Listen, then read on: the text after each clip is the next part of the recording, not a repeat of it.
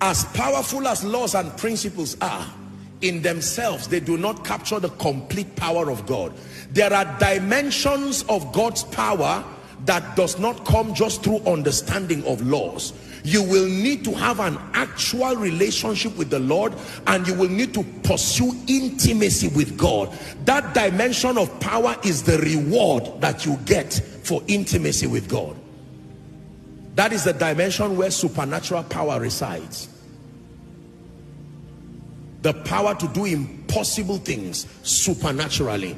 Someone can follow the normal laws of wealth, respectfully so, and he's building gradually, but I can come and speak prophetically over him and say, by this time tomorrow, and program a climate of favor, and someone just says, do you know what, I'm giving you 100 million. Now look at that kind of thing.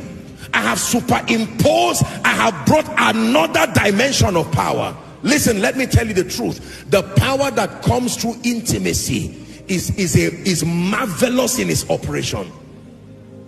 Because this one is not what you receive with your hands. This one is a heart connection. This is your pressing into God. I love you for who you are. Your growth in the spirit, growth through the word, growth in the place of prayer. Are we together? Your passionate pursuit of God.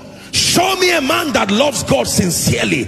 Show me a man devoted and dedicated, who will open up his heart to the ministry of the Holy Spirit. I show you a man who is about to stumble across genuine supernatural power. There was a time business was failing. They could not catch any fish. Watch Jesus. If I were the one, I would now start teaching principles of fishing. And there is a place for that. I taught you.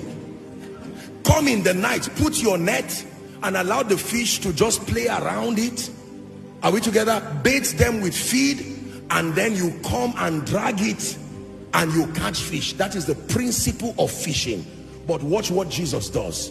He says, little children, have you any catch? And Peter says, we've been struggling. What do you mean by have you any catch? He said, cast your net to the right side. Game over. Cast your net to the right side. It does not matter whether the fish. What if that grace can come on you as a man of God to speak over your business people? Do you know what can happen to them? You are not endorsing laziness, but that this guy is in debt already. It is not a principle that will bring him out of debt. A family, listen, when the prophet met a woman who was in debt, he did not share principles. Now don't get me wrong. There are principles that can bring her. When her debt issue was solved, he now said, go and sell and live with the rest. He now introduced principles. There is a power of God that is invested in buying and selling. But with respect to this tragedy now, you need a higher level of power. Shut your door and begin to pour the oil. Shut your door.